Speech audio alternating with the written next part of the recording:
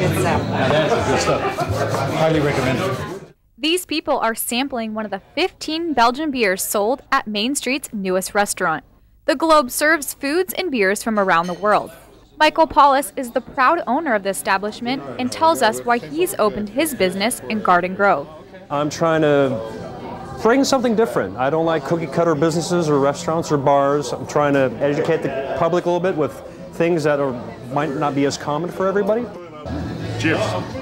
Brewer Bruno Reindeers flew in all the way from Belgium for a special one-day event to share a sample of his Mort Sabite Lambic beer with fellow connoisseurs. It's great. It's a great experience for me too. I see how people react on the beer. It's really, really great. It's something really almost like a glass of awesome wine to just relax and enjoy with. Beer enthusiast Hina Dadwe tells us what makes a Belgian beer so good. A Belgian beer you'll never think it's too bitter or too sour, very rarely anyway, or too heavy. It's usually light, refreshing, usually a little floral, but at the same time it has complex flavors. If you want to taste for yourself, head down to the Globe on Main Street and try everything from brat sausages to refreshing European beer.